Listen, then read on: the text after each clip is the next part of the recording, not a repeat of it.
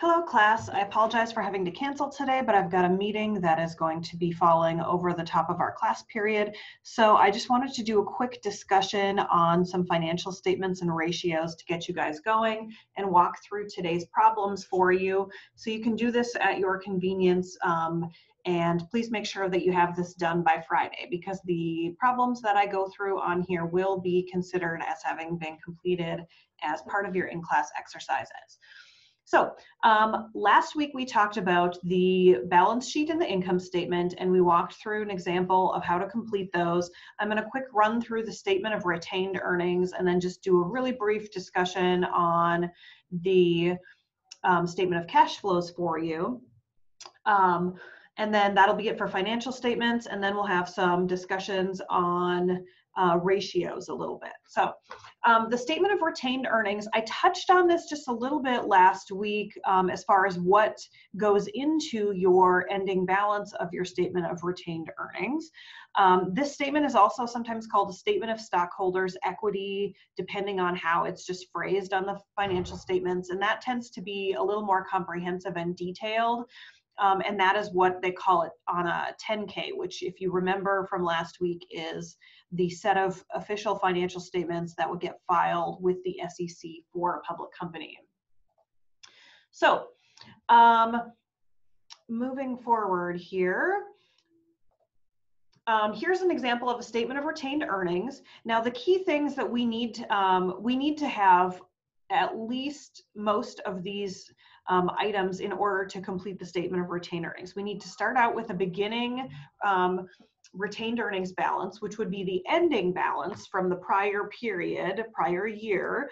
So in this case, we're looking at 2015. So our balance that rolls in on January 1st, 2015 would be the ending balance of retained earnings on December 31st, 2014, after all of the revenue and expense accounts have been closed out into the retained earnings. So we start out with that balance. We would add in whatever profits we have, or if you had a loss for that year, then you would subtract the net loss.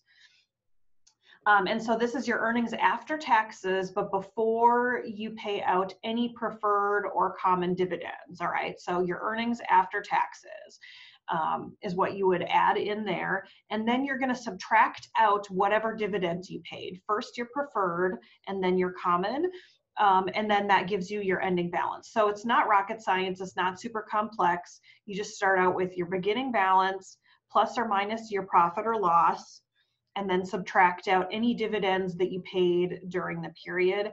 And the idea here is that your retained earnings is whatever earnings after taxes you had that you did not distribute to your shareholders. So you retained it within the company for your own use for expanding your business going forward.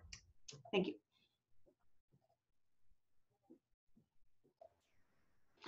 Okay, I'm back. Next, I'm going to show you how we would complete a statement of retained earnings, given some financial information for a company. So here we've got Hayes Enterprises, and as you can see, these are the same elements that we need for our statement that we were just looking at in the PowerPoint. So, and we're just going to march down the line here and look at what information we have, and then figure out how to solve for our remaining information. It says here that we're starting out with a retained earnings balance of $928,000. So we'll just go ahead and put that in here as our beginning balance. Next, they want to know, what was our net profit after taxes? Well, we earned $377,000 after taxes, it says up here. We're going to plug that in. So from this amount, preferred stockholders were paid $47,000 in dividends. Okay, so we've got that. And then at the year end, the firm's retained earnings totaled $1,048,000. 1048000. So that gives us everything except the amount that we were paid out here. So what we need to do then is come up with a subtotal here. That's going to show us what we would need to plug in for the common stock here. So go ahead and pull up a calculator here. I'm going to take this, I'm going to say, okay, so 928,000 plus 377,000 minus 47,000, and that gives us 1,258,000, which is more than the 1,048 that we ended up. So we're going to then subtract out from that a 1,048,000, and that gives us $210,000. So if I take these and I come up with a subtotal, and if I know my ending balance, I can subtract that out to solve for whichever remaining one we needed. So that gives us 200,000 here for the common stock.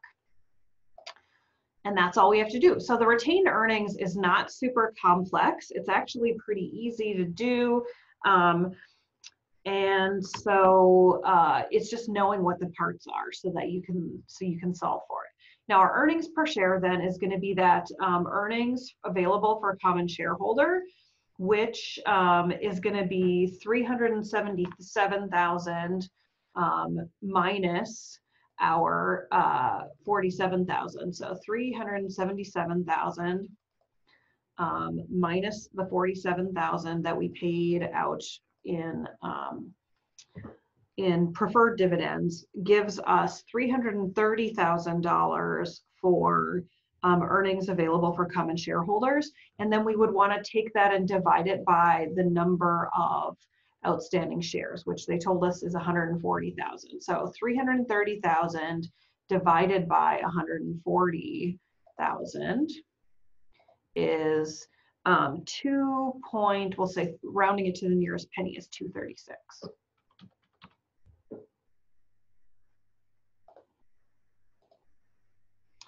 Okay, and I'm just making sure here that you have this whole screen here available. Hopefully you were seeing the calculator popping up there as I was doing those exercises. All right, so the per share cash dividend that we paid then is we would take this dividends here of 210,000 and we would divide that by the 140,000 shares. So 210,000 divided by 140,000 gives us $1.50 that we paid per share to the shareholders. All right, so that's all we needed to do for that one. Next, we are going to do some problem solving here with our changes in stockholders' equity. So this is just knowing what the parts of this parts of the statement of retained earnings are and then using them to back into the other parts. All right, so in this case, let's look at this. I'm going to, hold on a second here. I'm going to pull up a Excel window here in just a moment. Okay, so here we've got this last problem, 311, and they're giving us some financial statement information here. All right, so we're going to look at the equity sections of our balance sheet that we've got, and our stockholders' equity has gone from 2 million to 7.5 million. So we're going to use the financial statements to figure out why this happened. The company paid total dividends of 200,000 during fiscal 2015. So what does that tell us here? Well, let's just put together a beginning balance here. And then let's do net income. And then let's do preferred dividends and common dividends, and then our ending balance. All right, so if they're telling us our beginning balance was 2 million and our ending balance was 7.5 million, I'm going to format this a little bit better here so it looks better. Use our 1,000 separator. Okay, there. So now we can just see that a little bit better. We're going to look at why our financial statements ended up being. Okay, so we paid total dividends of 200,000. So let's just put this in as a negative. So we've got that nice and clear. Well, then all we need to know is what our net income was, right? So if we take 200,000 or 2 million minus 200,000, if we highlight over those two, the sum is 1.8 million. So what is the difference between 1.8 million and 7.5 million? Let's take a look here.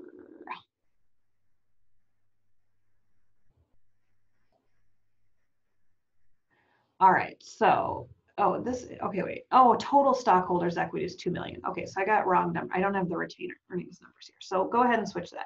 Beginning retained earnings was only 1 million. All right, and then, oops, one more zero. And then our ending was 1.5 million.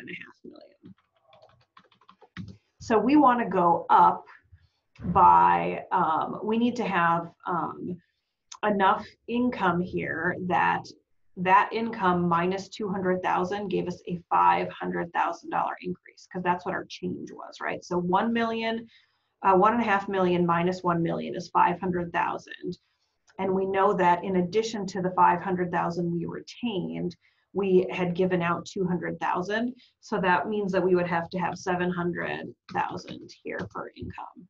So if we take 1 million plus 7, that's 1,700,000 minus 200,000. That gives us our ending balance of 1.5 million. So that tells us 700,000 for our net income. And all we're doing is solving for whichever one of these. Oops, I put 70 instead of 700. The number of zeros matters. Okay.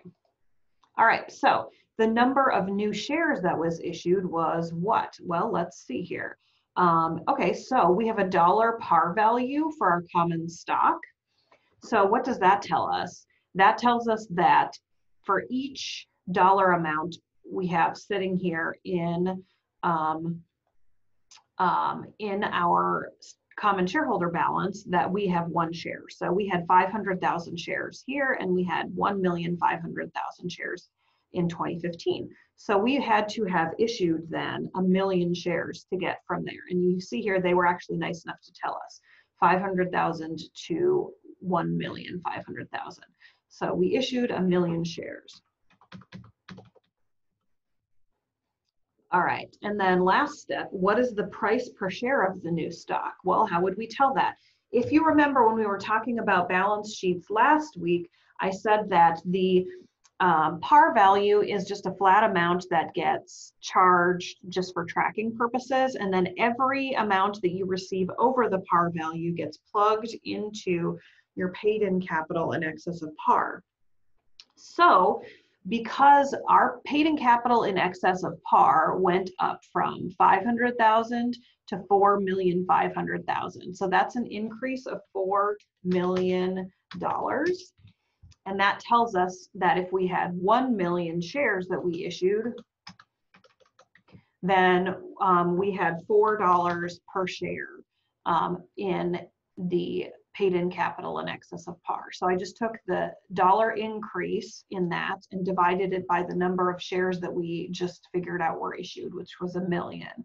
So that's $4 there. Plus, we had the dollar of par value. So that gives us actually a total value of $5 for which that we received for each of those shares. Now, so what was our original price of the shares then? How do we figure that out? Well, we can just look back and say, okay, previously we had 500,000 shares, and then we had $500,000 that was sitting in our par value common stock account, and 500,000 that was sitting in paid-in capital in excess of par. So that's $1 per share in common stock and $1 per share in paid-in capital. So 1 plus 1 equals $2 is what we sold our original stock for. And that's how you can figure out, you can use how many shares you have outstanding and your par value to figure out what those shares were originally sold for.